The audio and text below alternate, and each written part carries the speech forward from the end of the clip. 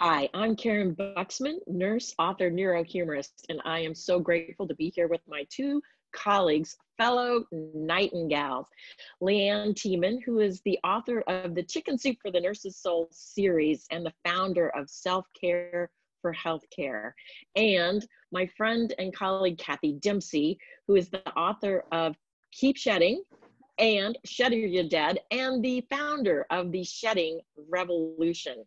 And we are here together as three nightingales to help honor, celebrate, and recognize you, especially now during Nurses Week. What do you think, Kathy? Yeah, I'm so excited. I always remembered for decades Nurses Week, and as a nurse myself, and then in administration planning the Nurses Week, and then, going and speaking live for so many Nurses Weeks. And, now that we've had this crisis come upon us, we're doing a lot of things virtually. And so the three nightingales wanted to get together and just spend just a few minutes with you and just, again, thank you. When we think about this, we talked about this a few months ago, back last fall, about the three nightingales, and it was like, it's Florence Nightingale's 200th birthday this year, and her birthday actually is on Nurses Week. I think it's May 12th, if I'm correct on that one.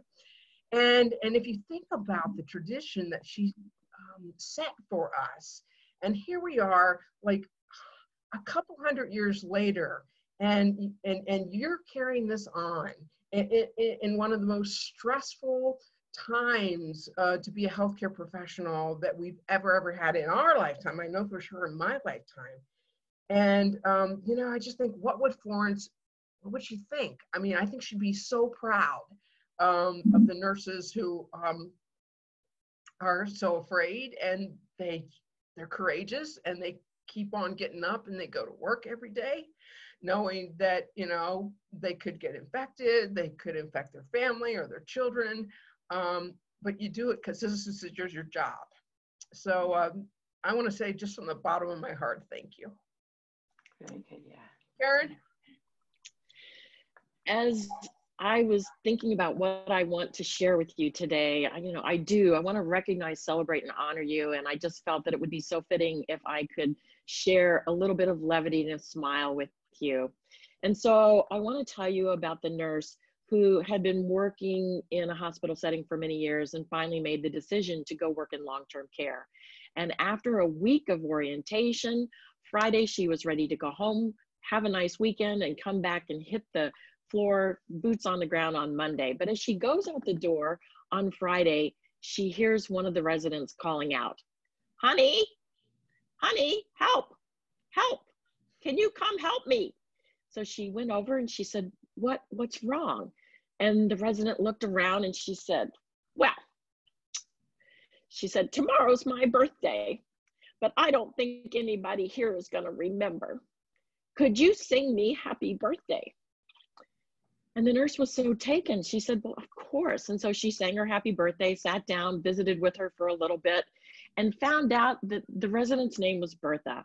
And Bertha loved birthdays. She loved celebrating, and she loved chocolate cake with buttercream icing. And so on her way home, what does she do? She stops by the store. She gets the ingredients. She makes a cake. And on her day off, she goes back the following day. She takes Bertha the birthday cake. She takes her balloons. She goes back. She sings to her again. She celebrates. And she sees everybody around smiling and nodding and just had this feel-good feeling. She goes home, and on Monday morning, as planned, comes in ready to roll. And one of the nurses said, before you hit the floor, the director of nursing, the DON, would like to see you. And so she's a little curious. She goes into the office and she says, is something wrong? She goes, well, I want to talk to you about Bertha. And the nurse said, is she okay? And she said, yes, she's fine. But I just need to let you know, it wasn't her birthday. And the nurse said, what? And she said, no, it wasn't her birthday. She loves birthdays. She loves celebrating. She loves chocolate cake with buttercream icing. And so every time we have a new employee, she gets them. she tells them it's her birthday. And the nurse hung her head and she said, how many people, how many of them fall for it? And her director looked at her and smiled and said, all the good ones. Aww. That's a you. great answer. You are all the good ones. And we are so grateful and so honored to celebrate this Nurses Week with you. LeAnn? Well, you are the good ones. And this is a special story from Chicken Soup from the Nurse's Soul, about a nurse who was working nights, pediatric, cancer floor. And one night she was tiptoeing from bed to crib. She found the little 7-year-old girl sound asleep, bald as a peach. Her little hand was sticking through the rail. And the good nurse went there just so instinctively, as nurses do, bent down and took the little girl's hand, kissed her on the forehead, and whispered a prayer for her. Then she went to tiptoe away when she heard the child go, Miss Allison, Miss Allison. So she went back and took the little girl's hand again. And the child looked up at her and said, Miss Allison, when I grow up, I want to be what you are. Oh, she said, I know you're going to grow up, honey. You're going to be a marvelous nurse someday. And the child said, I don't want to be a nurse. It's an angel I want to be. And it's true. Nurses are the angels of mercy. Yes. That's why I dedicated Chicken Soup for the Soul, Inspiration for Nurses, to you. And the dedication reads, to all nurses who perhaps more than any other group on earth truly ease the suffering of the world. So for every hand you've held, every patient and life you've touched, we Nightingales just want to thank you, thank you, thank you. Because some days when you can't take all the pain away and you can't make everything better, and you feel like your part is pretty small in this whole big thing, know that you are making a difference far beyond your knowledge or comprehension. Because it really is true. You are the angels of mercy, and you are the heroes. Thank you. That's beautiful.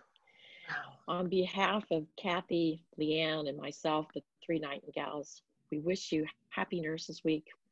We honor you, we celebrate you, and we are grateful, delighted, and honored to be on this journey with you.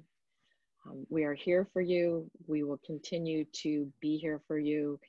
And if you are interested in finding out additional information and how we can serve you in additional ways, we would be honored if you go to the page yearofthenurse.com.